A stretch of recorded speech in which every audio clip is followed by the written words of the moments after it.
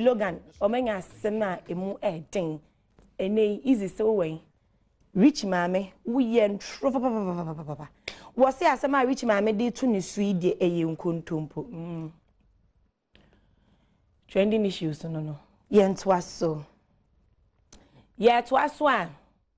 we say Eazzy na eka se Richie mame wo boa ti yeto aso yi sa akode enso so eyade a amanfo bi etwe ne ho eye hama ni kewa omo ko osa akode ho nye bone ye krete he song ache ti ye ko ho eye enye bone sa akode ne so akopie mo interview na interview yi wo koka say he song di yi to ho eye kokokra na we to no ma e ma wo nye influential we na music producer say hama ni kewa na di say owen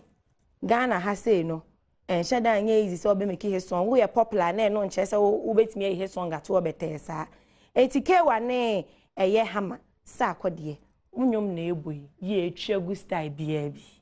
trending issues ye set waso me pa chopa me sema no pa mi nidi mi tikra me ya na boros men kan cham se san hwehwu ani mu agro na enche na modi pokle tag o mo se wapo no wo se won po e brai na da so hwe brai ya wapo wo se US weather na aye ne sa ohun on person hwehwu ani mu agro no kana na boros wa be ka se wapo biem no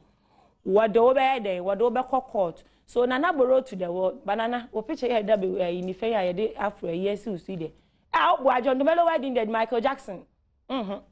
we dey na ye we dey on point baba akone de we dey Michael Jackson one no crash say kala nye hwe momi ento aso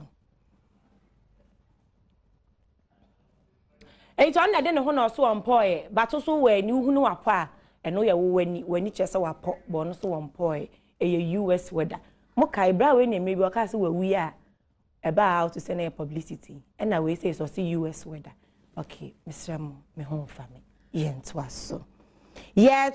dia na any trending issues na ha and am DBC to the main concern on that note welcome aboard yem fansem no and shesha some pacha okay Caesar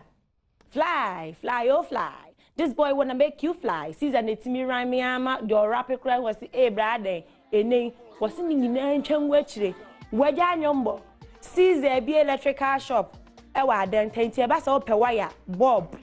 niema bia e fa electrical so ho a Caesar wa bia bi advert ma ya ma no ate adenta munkoto bi mane wagya nyomto